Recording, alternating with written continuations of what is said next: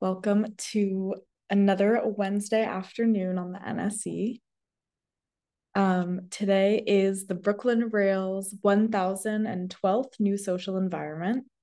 I'm Eleanor, a programs associate here at the Rail, and today I have the huge pleasure and privilege of being your MC for a conversation with Jordan Stein and Chloe Stagaman.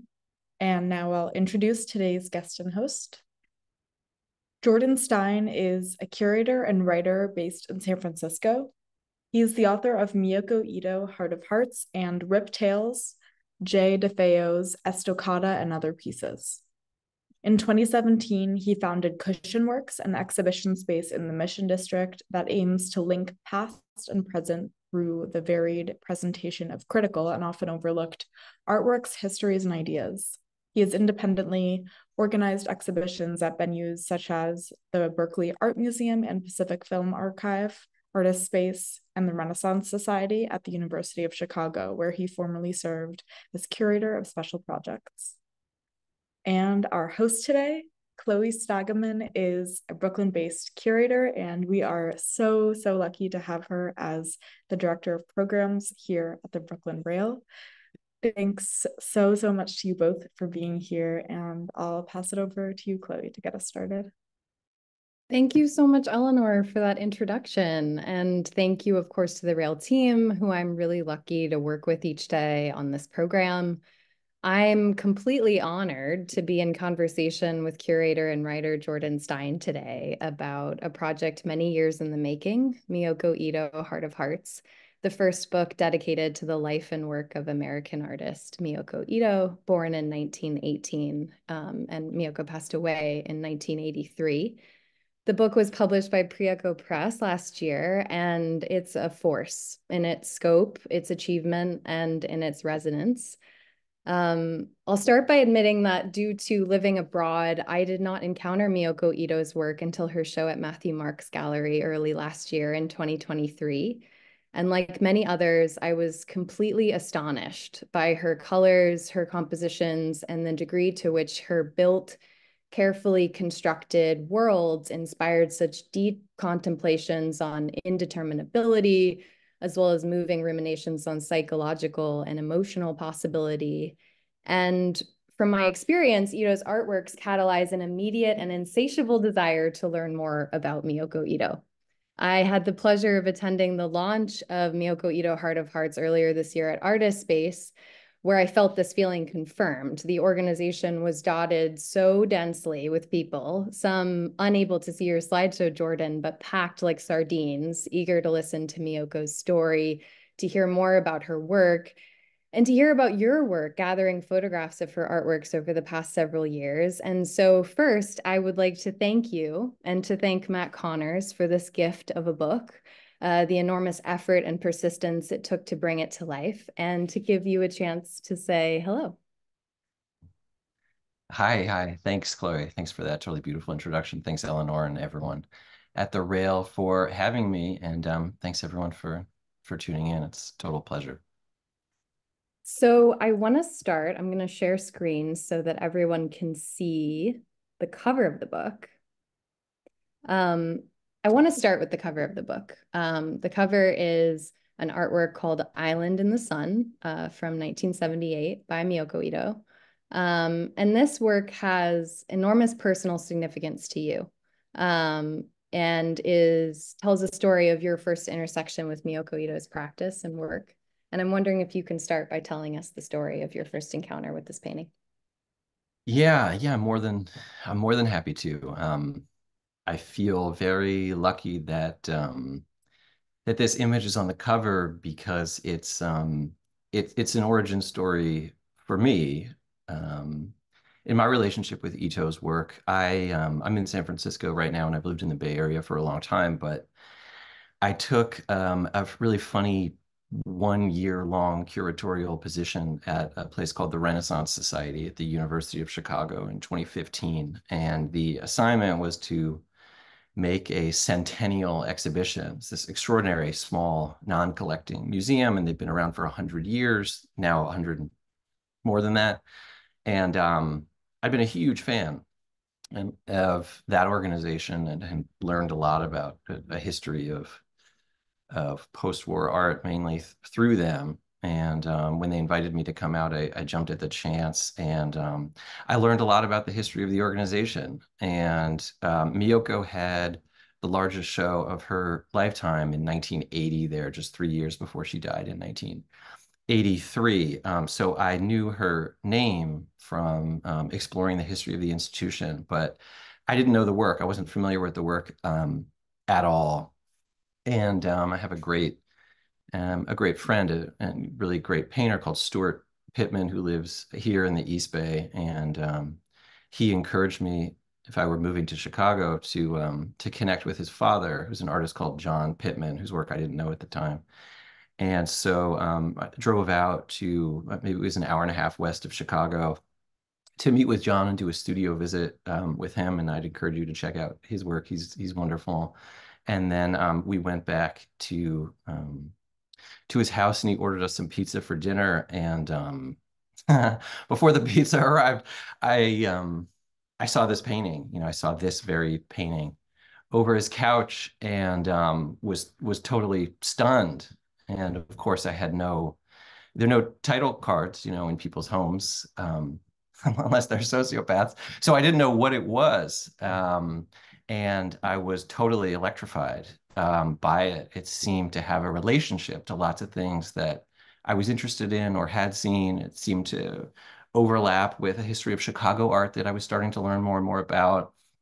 But it was much more mysterious, approachable, but also opaque, geometric but organic. It seemed to contain a lot of really compelling paradoxes that did sort of everything but repel a viewer. And so obviously I asked John what it was, and I mean, not only did he tell me that it was made by this artist Miyoko Ito in 1978, but he told me that he had acquired it that year from her gallery, Phyllis Kind, who John showed his work with at the time, and that it had been, the North Star of his sort of artistic life since then. And he sort of communes with it. That was his word, every morning. And so I felt a sort of immediate, synergy, not just between the work, but through John also. And I thought, well, if this is a guy who's lived with this painting for longer than I've been alive, then it probably has some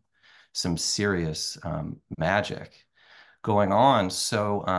So I went back to the Renaissance Society on Monday, and I opened up her gray, acid-free archival box, and that's when I saw images of that show from 1980, and that's when I found the loan form from John's collection. He lent the painting to that show, and it started me on the path. And then there are many many steps between that, and of course making the book, and making these exhibitions before the book. But maybe just to skip ahead for a second, when it came time to decide what would go on the cover, me and the publisher Matt Connors, and Grant Schofield, great designer, Marnie Briggs, the production manager, there were a few contenders for images. And not only did proportionally this painting fit quite well in the dimensions that we'd articulated for the book, but we decided that maybe we could afford, someone shopping at the bookstore, a similar, although maybe more diminutive experience than what I had in John's house that day. In other words, there's no text on the cover. So it seemed nice to really try to honor my own, experience of the work. And despite the fact that initially I felt a little uncomfortable about leaving her name off of the cover, because maybe it's her time we should have her name in lights, and we should, in many ways. Ultimately, it just felt much richer and somehow more authentic to just show people, the work, because it's all about the work. Thank you for telling us that story. I I love the story that comes out of your first encounter with this painting. And there were a couple of iterations of your collaboration with Miyoko Ito, both exhibitions that you organized in 2017 and 2018. And I would love to hear a bit more about the process of first bringing those exhibitions together, especially the first one, which was in Berkeley, where she grew up, partially between Berkeley and Japan, and what that process was like initially, bringing together a grouping of her artworks and beginning to be in conversation with her. Yeah, I was really excited and startled to discover that she was born and raised in Berkeley with a few years in Japan as a child. And I knew that after Chicago, I would be returning to the Bay Area. So I thought, well, we need to bring it all, back home, and do a show in Berkeley. But there's a problem that is also a challenge, that is also an opportunity in showing Miyoko's paintings, which is that they're not in one place. In fact, they're in a million different places. There's no inventory. There's no attic. There's no basement. There's no high-end storage. There's just these paintings out in the world. She made a life as a painter. She made a career as a painter, and they're in a lot of museum collections, primarily in Chicago, but to a certain extent beyond. And they're in many private collections. So I was able to find fairly immediately a small handful of paintings because a certain number of museums have, made their collections public, and visible online. But it was even in 2015 and 2016, it was a lot less than it is now. And so I didn't really have enough paintings to make a show, but John Pittman connected me with a woman called Karen Lennox, who used to work for Phyllis Kind Gallery in Chicago, who had dealt these paintings in the 70s and so knew where they were. So, spent an extraordinary day with Karen, making appointments and visiting private collectors, some artists, some, you know, it, various tiers of collectors, I would say. Some just very casual art lovers, all the way to sort of, museum donor kind of people. And everybody loved her work. Everybody seemed to have the feeling I did, that this is someone who was really special, and who maybe hadn't gotten her due more broadly or outside of Chicago. So I wrote to my colleagues at the Berkeley Art Museum.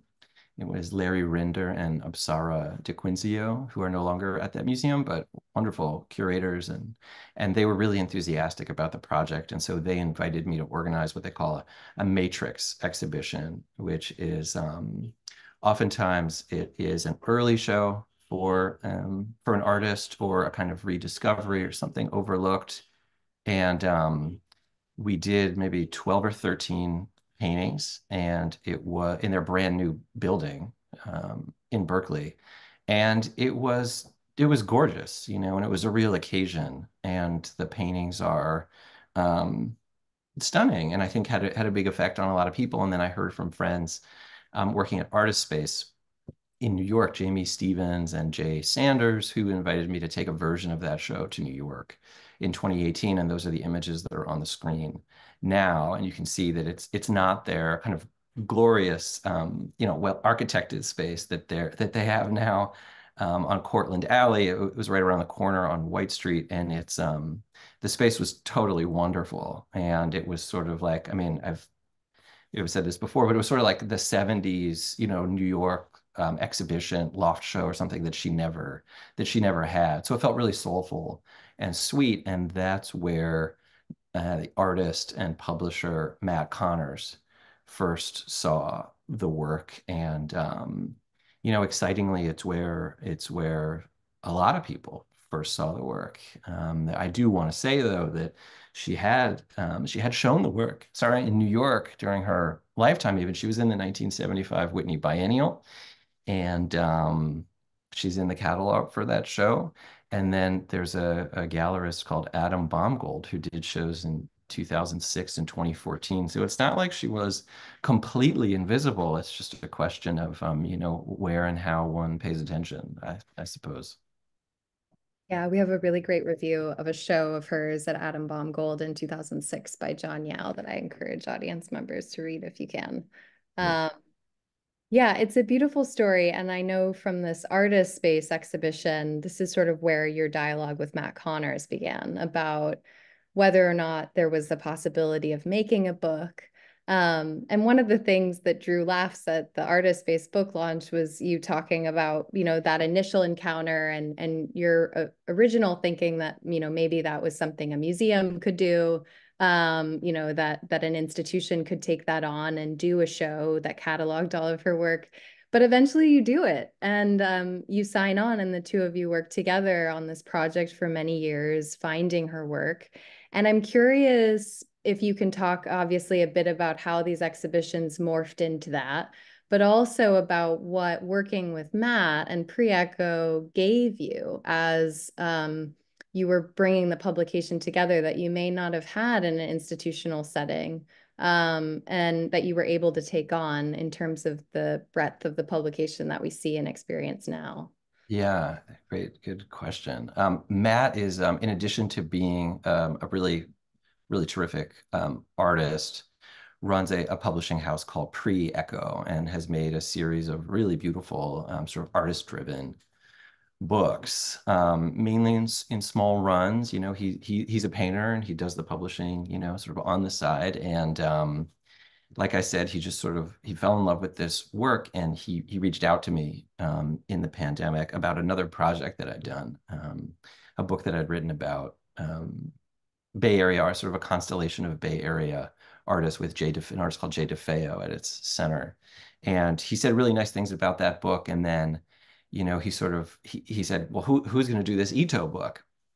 And I guess what Chloe's referring to is the fact that, I thought, well, a museum's got to do it because it's a very heavy lift, because you have to find all the work and pay to have the work photographed, and then it's just kind of soup to nuts kind of a project. And we just got ourselves more and more excited about doing it together. And because Matt is an artist, and because he had a relationship with Grant, who's a beautiful designer, and because we had sort of in-house production manager who also works with Matt in his studio, Marnie, it seemed like just enough sort of immediate stakeholders and players to make the thing work. And so, artist-driven. I run a space in San Francisco called Cushion Works, and I'm not an artist, but I think of it as an artist-run space, sort of in the spirit of an artist-run space, because artists can get away with a lot, and artists don't work by committee. And artists, our agenda was to make, the most beautiful book possible for this really stunning artist, and that was kind of it. And we thought that if we're in love with the stuff, then other people must be in love with it too. It wasn't, overburdened by extraneous concerns. It certainly wasn't overburdened by extraneous meetings and things like that. There's sort of no bureaucracy, which really helps if you're trying to do something like this. So we sort of streamlined as much as possible the process of what it would be to sort of do this. And we thought it was important to us, though, to leave room for a museum, who knows what museum, to take on a big Ito project, in real-time space, in not that a book isn't real-time in space, but in the space of a gallery, and afford folks the chance to really commune with these paintings in person. So we didn't want to make the retrospectival catalog that a museum should, or hopefully does, take on. So toward that effort, the only writing in the book is a long essay that I wrote that's largely, but not exclusively, biographical, that traces her life and where she goes and who she's spending time with, and then the development of her practice, and an interview with her from the late 1970s that was performed by the Video Databank. So there's lots and lots of room for interpretation and for scholarship, and of course for the presentation of the paintings. But we sort of wanted to make it as lean and mean as possible, which I realize is somewhat ironic because the thing weighs 46 pounds, which is only a modest exaggeration.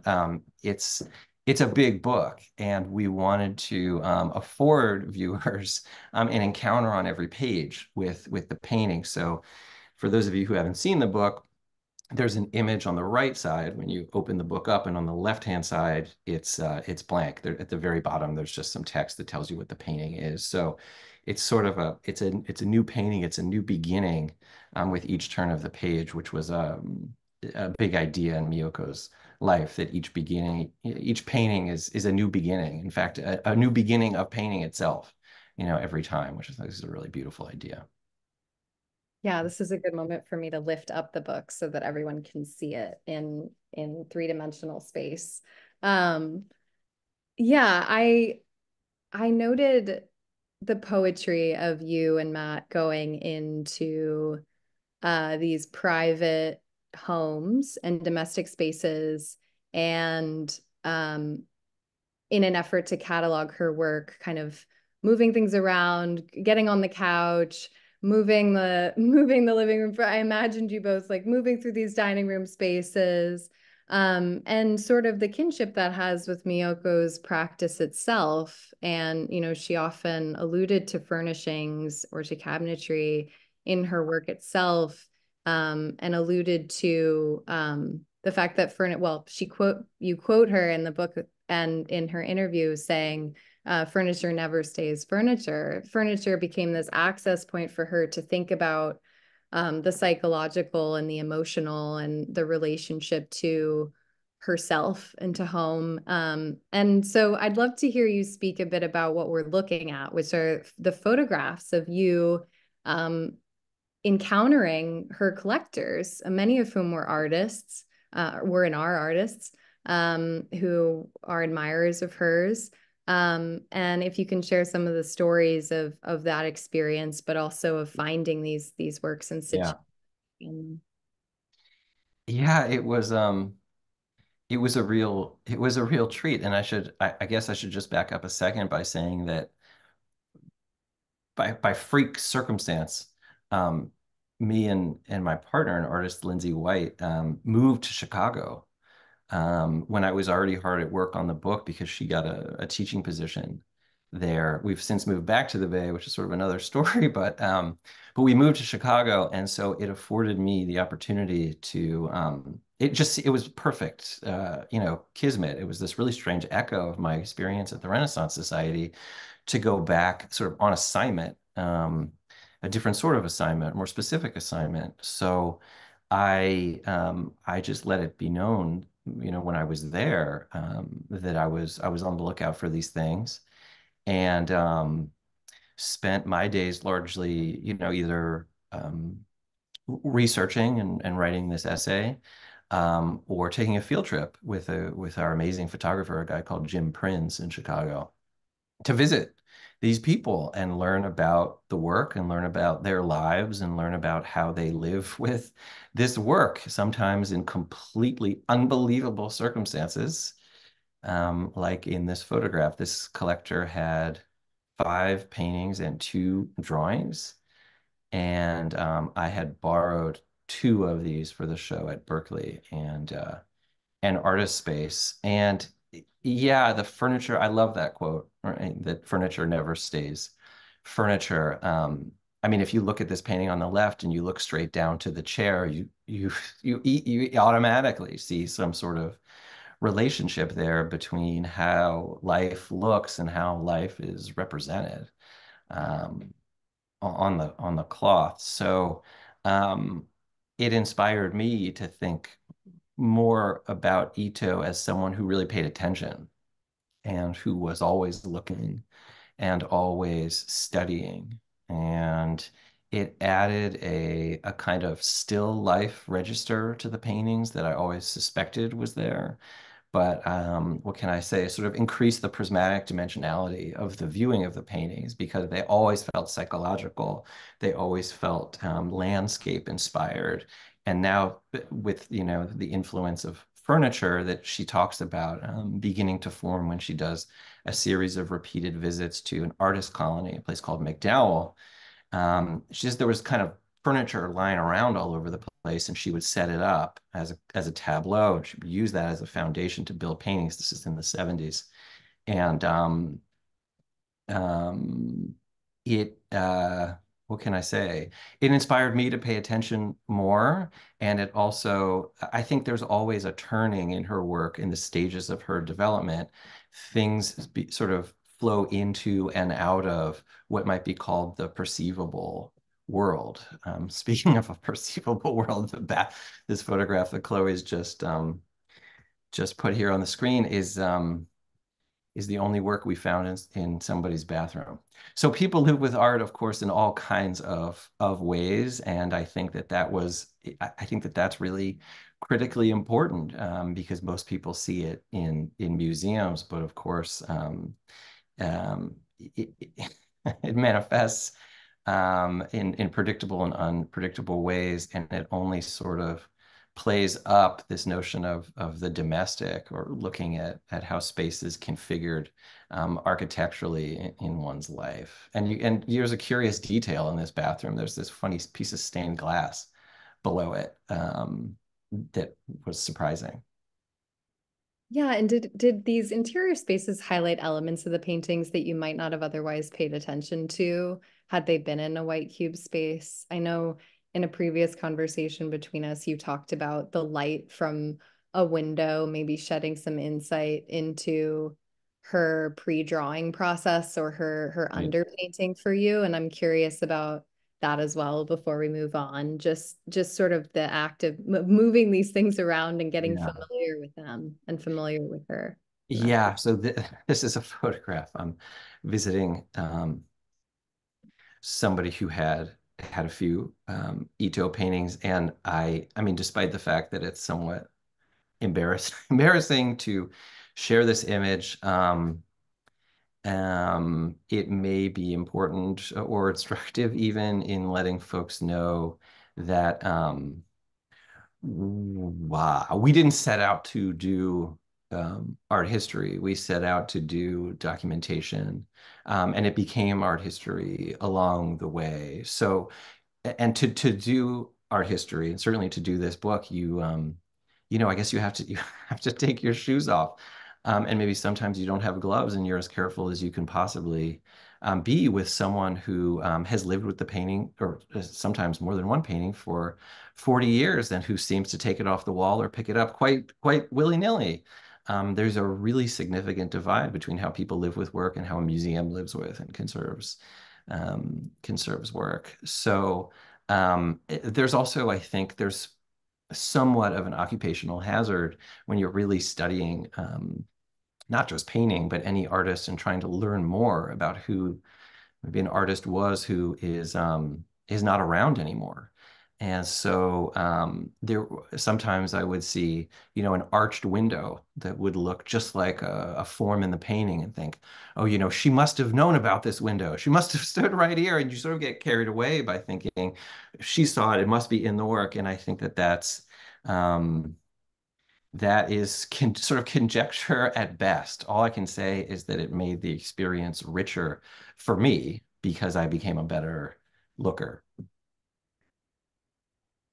Yeah, and you can see here, this is you sort of starting to map out the chronology of all the works after they had been photographed.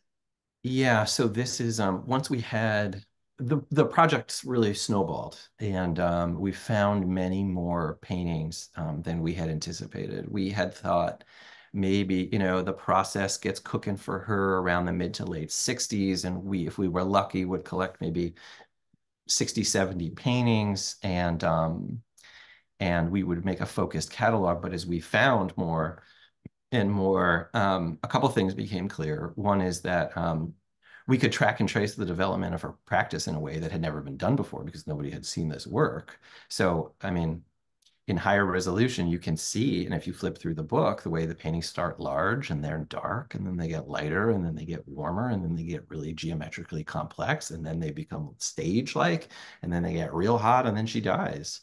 So we were able to do that work, and we also getting back to the art history thing, we had to perform art history. So there were a number of paintings that came to us undated and sometimes, in some cases, untitled, and we were able, through sort of cross-referencing checklists and loan forms from decades past, we're able to name paintings that we thought, didn't have titles. So this was a very, very special day when Matt came to California. Like I said, the space I run is called Cushion Works, and it's in an active cushion making factory. And on the third floor, that is not mine, it is part of the cushion factory. They have this really beautiful, impossibly long table, and they use to cut fabric. And so we laid everything out, and then we had to take out a ladder. So this is a photograph that I made from a ladder, and it still gives me chills to look at. Just like how exciting it was, and also like how much effort went into doing this thing. Like it shouldn't be this hard to be able to experience works that are so undeniably special and beautiful. But I think at this point we realized that we were well on our way. It's one of the gifts of the book to be able to page through a chronology of her work and to be able to see a train of thought through time. And it's really notable when you're paging through the pages. And there are just so many interesting points of what she would call departure in the work, where the work deviates from where it's been and moves into a new chapter. And we'll get to that. But one of the things that surprised me most about that chronology, especially because the essay at the start of the book is mostly going into her biography, is that she began as a watercolorist. Mainly because I think of watercolor as having this pace to it and being quite quick and when I think of Miyoko Ito, I think about the slowness of her later paintings and working day by day on a painting that might take up to a month to complete.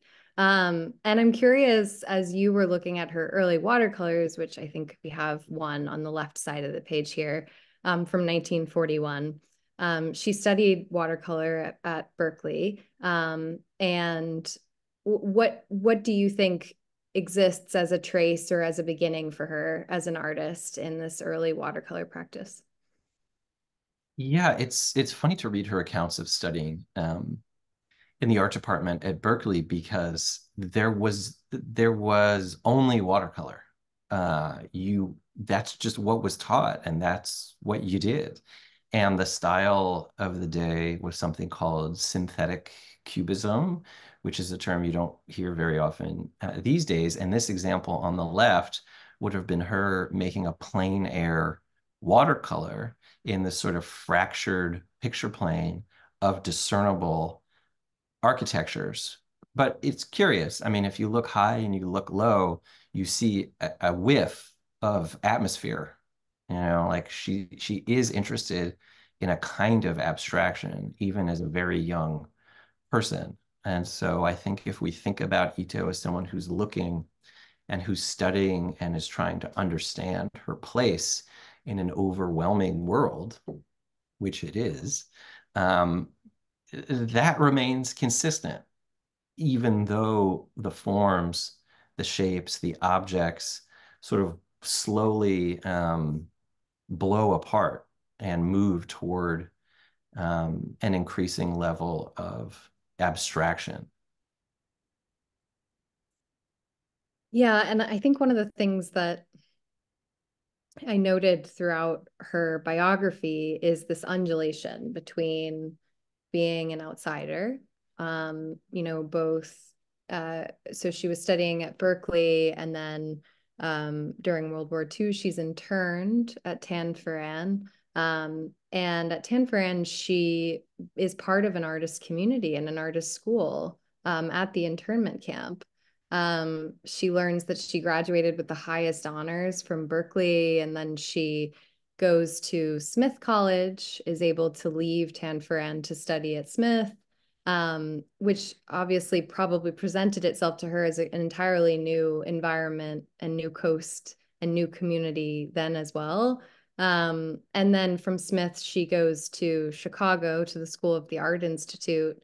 each time sort of cultivating a community of inspiration and mentorship in each space. And so she kind of carries these labels of both being an outsider, but also being the artist's artist. And they always sort of coincide together. And I'm curious if you can speak a bit about her experiences moving around and how that played out in the work itself and in her development as an artist. Really good question. And there's it's interesting when you're trying to understand or illuminate an artist's life and work, because there's just so much you don't know. And so occasionally it's difficult to define the line between scholarship and close looking and you know, conjectural liftoff or something. And that was something that I was keenly aware of and sort of really didn't want to screw up. So what we know is that when she was about 5 years old, she moved from Berkeley to Japan with her mother and her sister. And she describes her Japanese experience as totally formative. And it seems to be a little bit split between formative and a traumatic way. She describes herself as falling very, very ill. I mean, she says she couldn't walk. She understands it later as a childhood nervous breakdown, which obviously sounds totally brutal. At the same time, she's studying calligraphy in school. She says that as early as, the equivalent of first grade, she's out making plein air drawings in space with her teachers. She says athletics was a big deal too, but she didn't really excel in that department. So and she also talks about Japan as being it's just she comes back to Berkeley and she's still a young person, but it's so fascinating to think that she moved there before she could really talk. And so she could only speak Japanese when she comes back to the United States.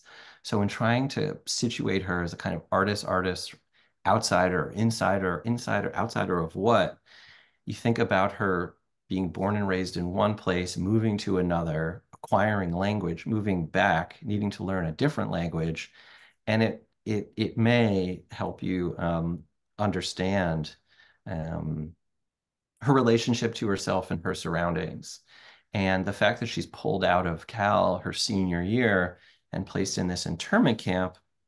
I mean, it was a series of months that she was there, although it no doubt had an effect on her consciousness. How could it not? She lived in a horse stall with her family, along with thousands of other Japanese Americans at a camp that impossibly is, just a handful of miles south from where I am now in San Francisco. And I do think that the paintings, once they sort of hit their, what you might understand as their mature phase, really oscillate between a feeling of confinement and expanse. And I think that that is really fundamental in understanding what she's up to.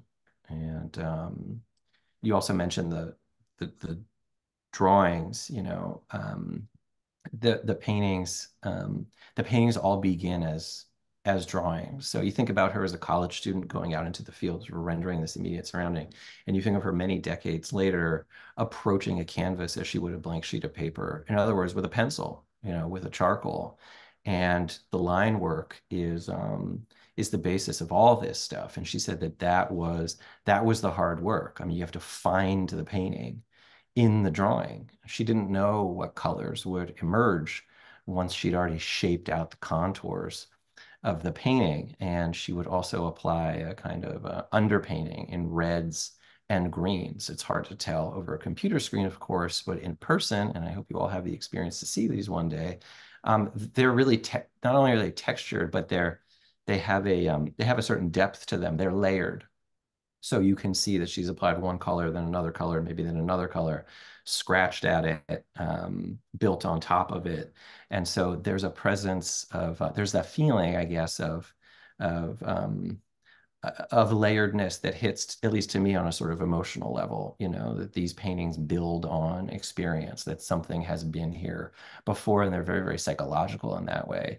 And they carry, I think, traces of her places, with her from Cal to Japan to Tanforan, to Massachusetts at Smith, and then ultimately Chicago, where she really became the artist that she was. Yeah, and what about Chicago? I mean, the book talks a lot about the community she cultivated in Chicago of other artists. She studied at the Art Institute of Chicago at the time that Kathleen Blackshear was teaching there. And while she didn't study with Blackshear, she was peers with a lot of the artists who did. And Blackshear was certainly an influence on her. And she was friends with many of the Chicago imagists, and showed with Phyllis Kind.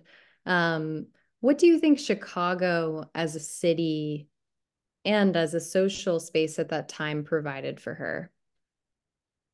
Yeah, that's another good question, and it's funny because I've lived in the Bay Area for a long time. The only other place I've lived for an extended period of time in the last decade or two is Chicago for these year-long stints, and I found, whereas of course it's different than the Bay Area in a lot of ways, with relationship to art, or the what we understand as the art world, there are similarities. It's not it's not a center. I mean, it's not there's a lot going on, but there is a ceiling in terms of critical, curatorial, or commercial, success. Um, of course, we know, and artists need to know, if they don't know, that success, has a very tenuous relationship with quality, tenuous, remarkably tenuous. Something that I have to keep in mind is that this work that she made, didn't get better as a result of being shown in Chelsea. It just got more visible. I think that that's important. And I think that in Chicago, she was able to, um, really blaze her own trail. I mean, she had friends. The respect, and admiration of her friends and fellow artists was totally and critically important to her. She was able to instigate a number of sort of self-directed, sort of DIY exhibition spaces, and projects. It's then more than now, maybe like the last great semi-affordable American city. She could live her life, and she could be an artist, and she could have a community. She could do what she had to do. And she was maybe half a generation older than, these images artists that you mentioned, who went on to really make a name, not only for Phyllis Kind, their dealer, but of course for themselves and the Harry Who and various groups, sort of insubstantiations that they formed to show their work. And she sits up a little bit apart from all that. And in fact, she inspired Jim Nutt and Gladys Nielsen and a number of the other images artists to sign on to Phyllis Kind's roster. Miyoko was the first living artist that Phyllis ever showed. She was in a different business before that. She showed older paintings. So, so I see her sort of just ahead of the pack.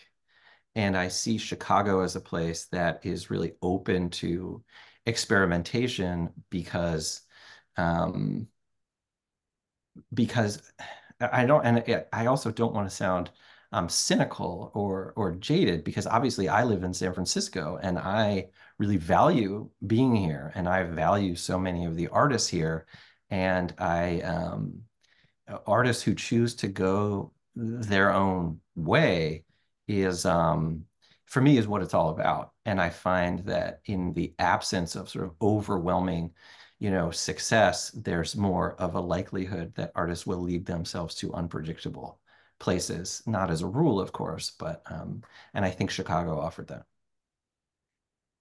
I want to talk a little bit about some of the elements of her work. And maybe a good segue to this is I was reading an anecdote about Miyoko Ito. in Chicago, one of her friends said she used to wear her socks inside out because she liked the way the seams looked. And I really think that that's emblematic of her paintings and the way that her line allows for an unthreaded seam. And this way for you to see where the painting could go beyond where it is right in front of you. And so I've pulled together these three images, which are of works at the beginning of the 1960s, where she really starts to find the gradient that she ends up working with for a long time. What do you think the gradient unlocked for her in terms of just in terms of meditating on a horizon, but also in terms of allowing for an ambiguity that renders the paintings so beautifully? Like, it just allows for so much more exploration of dimension, as well as obviously alluding to a landscape. I'd love to hear you speak on it, though. I'm sure you have many thoughts looking at all of these. I mean, you you just did a lot of good work. Um, so I salute you for that, and also for putting these images together. It's really nice to see these three like this. You know, I've never seen that. I think that the gradient affords atmosphere. And I think that if you think about the gradient, you know, a color fade as you know, you think about somebody maybe thinking in terms of black and white and all the metaphorical implications of that. And then you think in terms of someone beginning to understand, accept, and grapple with the spaces in between black and white. And I think that's what it's about. And I think that this is the case for a number of abstractionists around this time, that, you know, furniture at some point in their development, furniture is furniture, and then it's not. And then what is it? And I don't know what it is. And I'm not certain. In a way, she knew, but because it was always changing, it can also never be known. And I think that that's what the gradient is about. It's a literal backdrop to hold ambiguities. And when I was in Chicago recently, just last month, for a really terrific book event we did at the Renaissance Society to celebrate the launch, I was staying at a hotel downtown, and and you know, I was going back to my room in the evening and looking between buildings, and it was not a California kind of light, you know, and it went from brown to blue. And I thought, well, you know, my God, that's, again, could just be me seeing things. But, you know, she did live there, and she did go downtown, and she did have friends, and she was around, she was engaged to a certain extent in civic life. And I thought, well, this is what she's looking at. This is what she's seeing. And it makes good sense as the backdrop to all this work. I also feel like the gradient sees delineation between her underpainting process and the process of overpainting that increasingly gets perfected with time, where the gradient keeps her strokes horizontal and kind of gets her into that blank mind mentality that she's seeking in working on these works.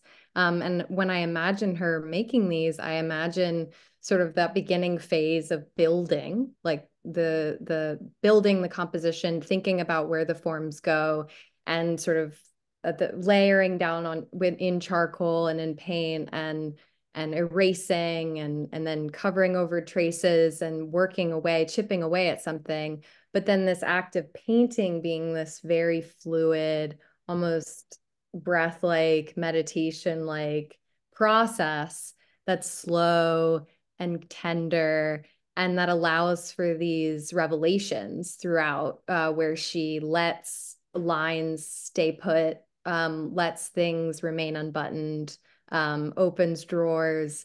And so she's often in conversation with herself almost, you know, starting with something and then allowing herself to reveal with what she started from.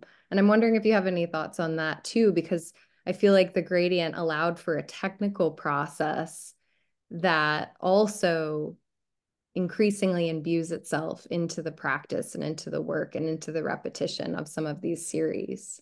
Yeah, she wasn't it's totally beautiful. Thanks for that. She was interested in surrealism, but she was interested in many other things. But I think that she was inspired by the technical proficiency of the surrealists. The lines are tight. The fades are right on. The details are sharp.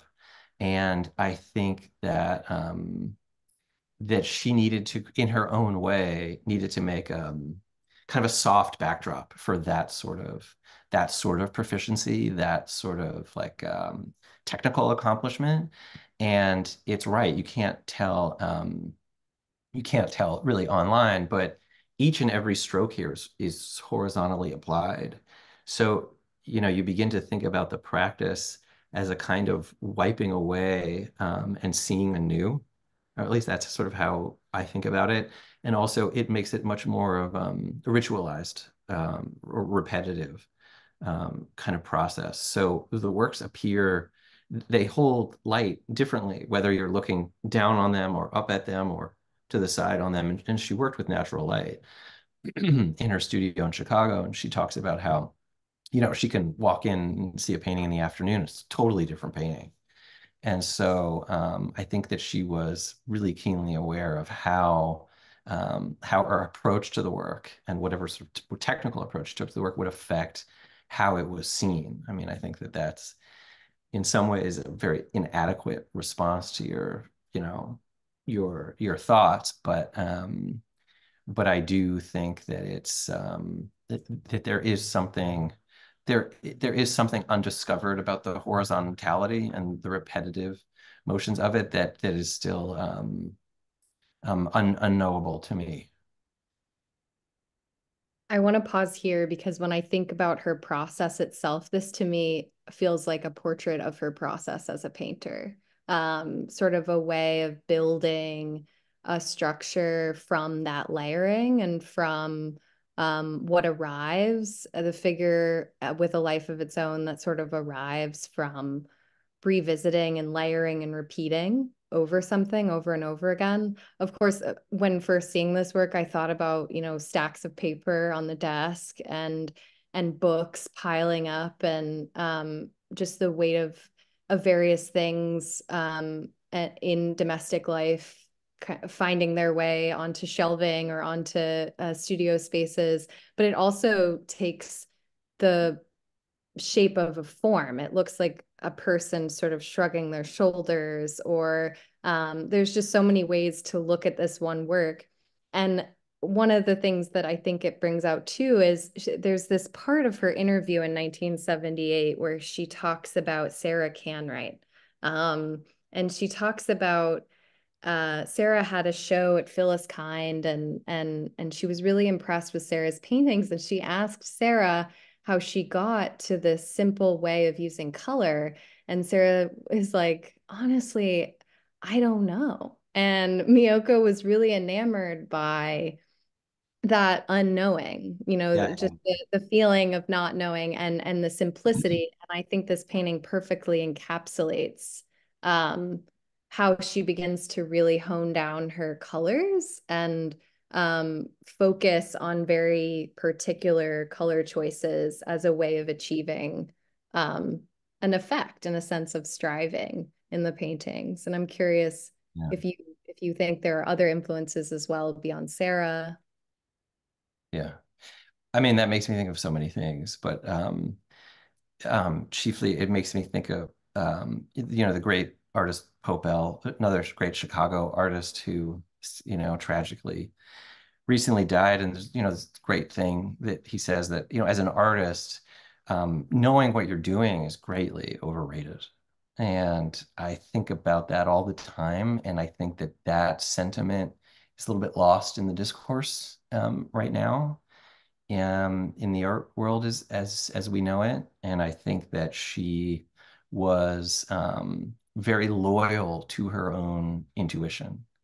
And she also said things like, content is pointed out to me by other people. She did what she did, and she's influenced, as we all are, in innumerable and unknowable ways, and it manifested unpredictably, despite the fact that the paintings all have a sort of cousin to cousin relationship with each other.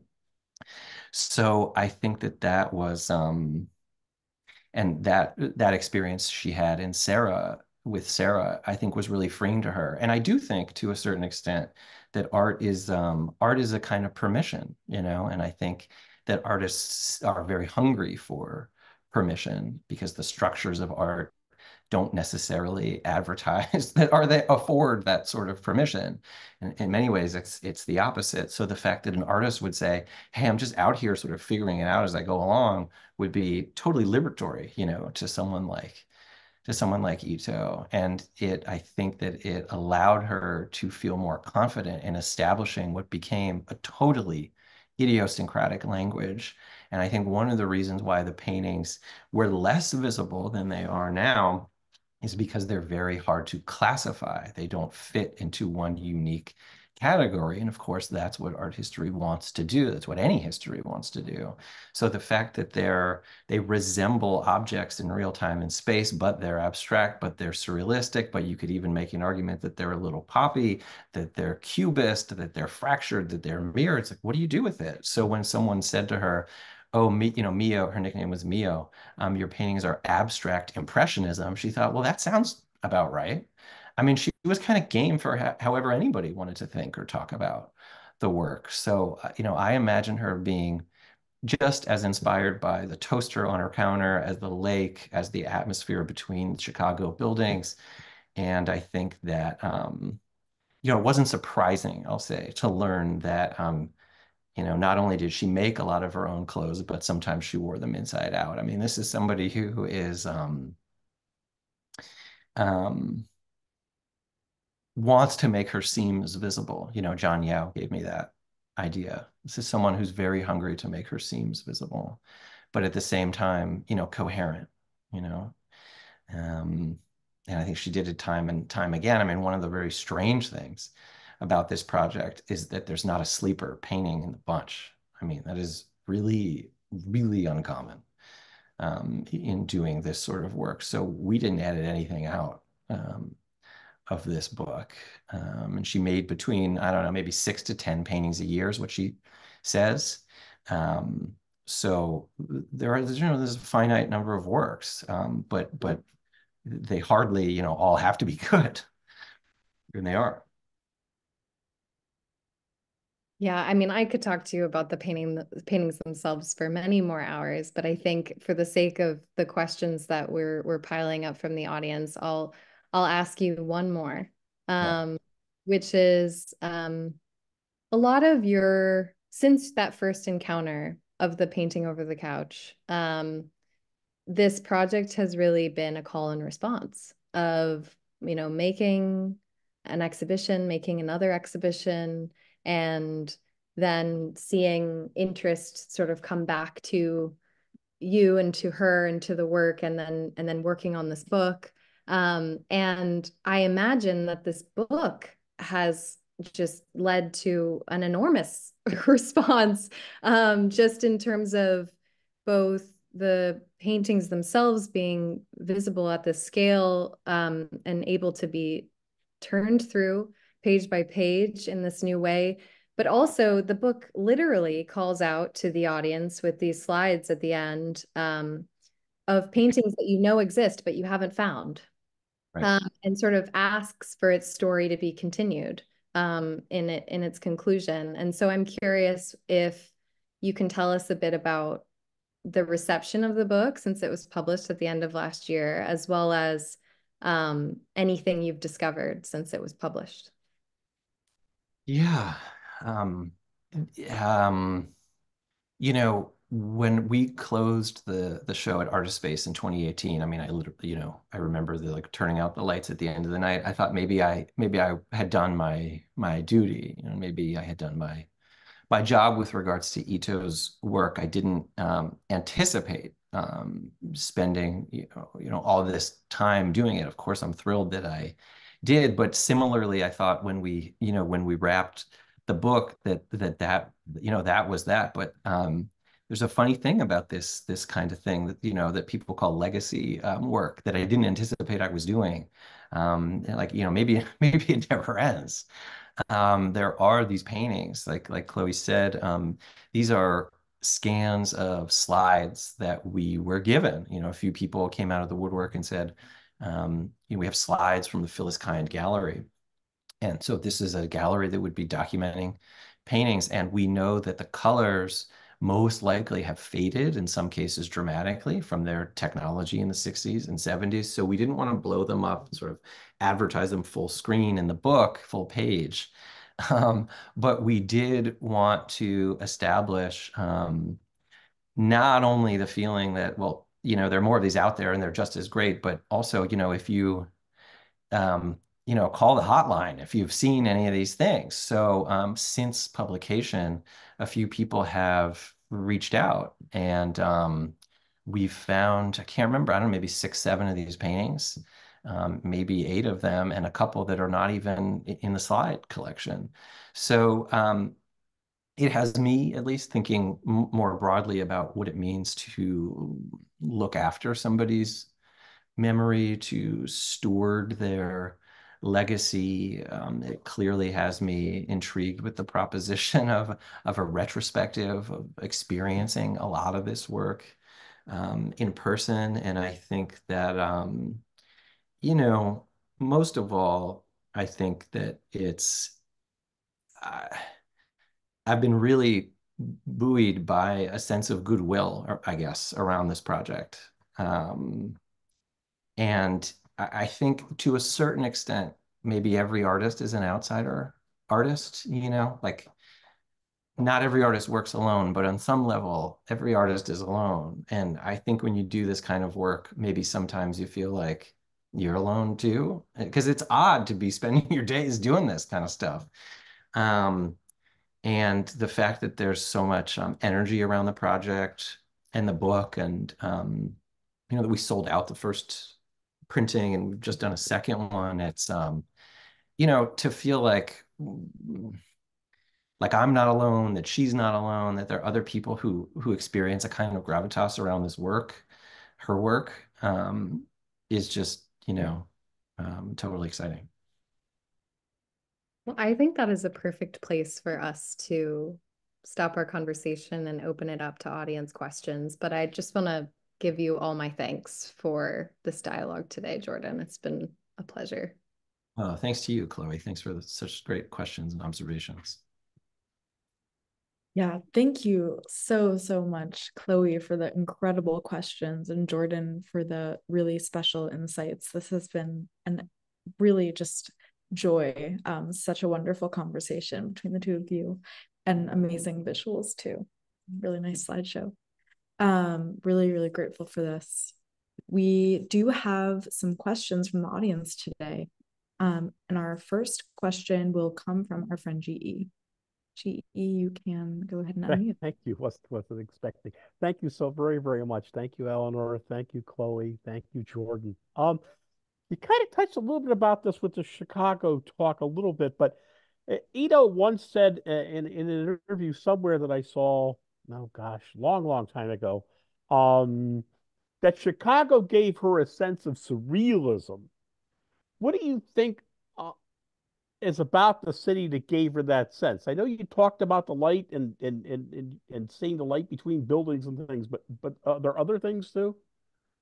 There was surrealist work shown there, and there were surrealist practitioners like Gertrude Abercrombie, and there was a sense of freedom, I think, of expression. And so there were a few galleries that showed surrealist work. I mean, I don't necessarily think that Chicago has a surrealist affect about it, but I think in sort of cruising the halls of the Art Institute of Chicago, let alone some private galleries, there would be amazing examples of surrealist experiments, because that museum in particular is collected broadly in that area. So I think that she was, just as inspired by the Bonnard paintings that she encountered and his delineation of space as she would be by, what someone like Gertrude Abercrombie, had done just a couple of decades before.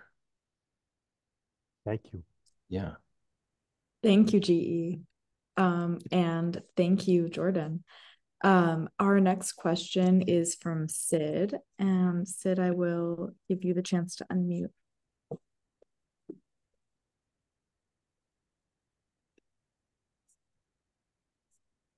If Sid isn't there, I can read it on their behalf. Sid wrote, did you happen to see any William Schwendler, a friend of Ito's, paintings in the homes of collectors of Chicago? One of the most abstract imagists. I'm embarrassed to say I don't know the name, and send me an email. But no, I don't know it. I don't think I saw it. Sorry, Schwedler. Hard time with this one. But cool. Thank you, Sid. Our next question is from Lily, and I will read on Lily's behalf. Lily wrote, first, I want to thank Jordan for his collaborators for the amazing, incredible book. I'm curious if anything is known about Ito's practice of sometimes leaving the nails on the tacking edge of her canvases out a little, or does Jordan have any thoughts on why she may have done this? Yes.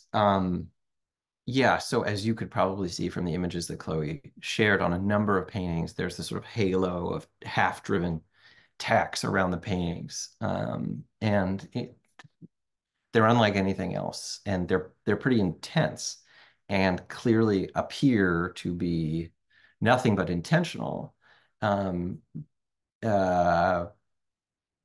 Curiously, as Karen Lennox has told me, in her direct experience and the experience of certain others who worked with Ito, around, sort of moving the work around or framing the work, showing the work, that that she wasn't too attached to this structure that she had initiated. She said, "Oh, don't worry about it. Just kind of pound the tacks in if you want to frame it."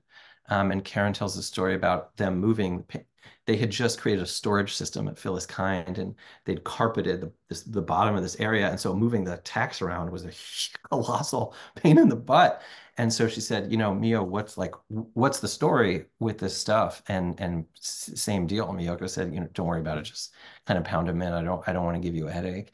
Now, of course, this is an artist who's on the record saying that content is pointed out to her by other people. So I think there is room to be thoughtful and sensitive about what that might mean for us, really, because we can never know what it will mean for her. John Yao has written on this and has suggested that if you're someone who's maybe been ripped out of your home and forced to move somewhere else, that you would keep the tacks exposed because it would facilitate the painting's removal. So you could take the tacks out, roll the painting up, and take it with you. I think that that's a sort of compelling read on it. And I also think that there's an account by another amazing artist called Mine Okubo, who spent time at Tanforan, who was also a young California Berkeley student, who wrote a graphic novel about her experience at Tanforan, and it's incredible. And there's an illustration of her moving into the horse stalls, and she recounts how they performed a once-over. They sort of painted everything white, but there's still dust and horsehair and stuff all over the place. But there are half-driven nails all over the wall to attach horse-related tools and stuff too. So it's kind of not for me to say, but I was struck by the resonance there, and I feel to a certain extent comfortable sharing that because of the psychological nature of the paintings. And also it didn't come as that much of a surprise to me to learn in trying to literally find a number of the lenders to her exhibitions in the 70s and 80s, many of whom have died just in recent years, that many of them were psychiatrists, and psychologists in the Chicago area. So, I think it's open to interpretation. That was an amazing answer. Thank you so much, Jordan. And thank you, Lily, for the question. We've got 2 more questions, if that's all right, Jordan. Our next question is from Donald, and if you'd like to unmute, you can. Hi. Hi. Hi, this is Donald. My question is, I really love the artwork and the book. I have never seen her work in person. My curiosity is, it seems suddenly there is a big number of viewers that like her work so much more than back in the 60s and the 70s. Are we more ready for her work today than in the past? Have the viewers, like our education, our background has changed to make us more able to appreciate her work now than before? That's such a good question, Donald. I mean, the work hasn't changed. That's the amazing thing. So what has? Have we changed? Has culture and society changed? Has the art market changed? Has museum culture changed? I think that there are a variety of reasons why the work wasn't taken up in her, more broadly, let's say, in her lifetime. And I think one is racism. I mean, she's a Japanese American woman working in Chicago. She wouldn't have really fit in with the Imagist gang. She didn't really fit in with any gang. She didn't really have a clique or a crew. And I think that can limit exposure. I also think the work was, pretty radical for its time, and maybe hard to see on its own terms. And then another reason is regionalism. Artists who are not in major art centers are often, written off or understood as regional, which is really weird and problematic because it assumes that a place like New York is not a region. So there are certain styles and subjects and themes that emerge all over the place at any given time. And I think that, the fact that Phyllis Kind went from opening a gallery in in Chicago to New York. She opened a gallery in New York at some point to try to really raise the flag for these Chicago artists. But because the gallery, maybe because is not the right word, but the strategy was to show a lot of Chicago artists in New York. And I think maybe that didn't help in a certain way. That didn't help sort of the Chicago gallery. And I think that there may have been a sort of hindrance to that. So I think there's sort of a constellation of reasons. I like to think that people would have been just as ready in 1976 as we are now. But I also think that there's certain ideas at play in the work that sort of went quiet or went quieter for a number of years. And the truth is, I'm both like very not to sound dorky, but like part of me is not surprised by the response. I know how good the work is, and so I'm like, that's right. This is how it should be. But at the same time, um, if you look around right now at sort of what's trending, maybe it's not really like psychologically intuitive painters from the Midwest, like this is left of center kind of stuff. And it makes me think, at least, that maybe lots of us are hungry for more mysterious and unknowable kinds of statements by artists that we may have ignored. Great, thank you. Thank you, Donald. That was such a great question. And Jordan, that was a really incredible answer. Thank you so much. We've got one final audience question for you today, and it's from Richard. Richard, you should be able to unmute and ask. Hi, thank you so much. When I first saw her work at Matthew Marks, I was just knocked out by the quality, the crafts, the poetry between the works. And I immediately just had this feeling of the Southwest. Her palette is so beautiful in terms of earth tones. So to hear that she mostly lived in cities kind of surprises me. Did she spend any time in the desert, or was there any? Did you learn anything specific about how she arrived at her palette? Um, she was an inveterate traveler. We know that. I don't think she spent significant time outside of Chicago, but we found postcards that she sent from Mexico and Cairo and all kinds of places. And I think when she was in motion and she was away from home, she was paying, just as much, if not far more attention to what she was looking at. She was also kind of a collector of trinkets and artifacts from her travels. So there are some photographs we found of her house filled with baskets and figurines and things like this. So it doesn't quite get explicitly at the desert palette question, but I do think that she was kind of always looking around and always paying attention and always in tune with different qualities of light, different sunsets, different architectures. So I kind of like to think of her in the desert in the Southwest, but I'm not aware that she spent any good time there. Well, travel is part of our palette, so that's a great Yeah. answer. Yeah. Yeah. Thank you. Thank you so much, Richard. Really, really great question. Thanks to everyone in the audience who sent in questions. They were really, really thoughtful. And a huge, huge thanks again to Jordan and Chloe for the wonderful conversation. We'd also like to shout out Matt Connors, who couldn't be here today, but contributed so much to the book. And thank you also to the team at Echo Press for their support for today. Before we conclude, I will pass it back to Chloe for a reading to wrap us up.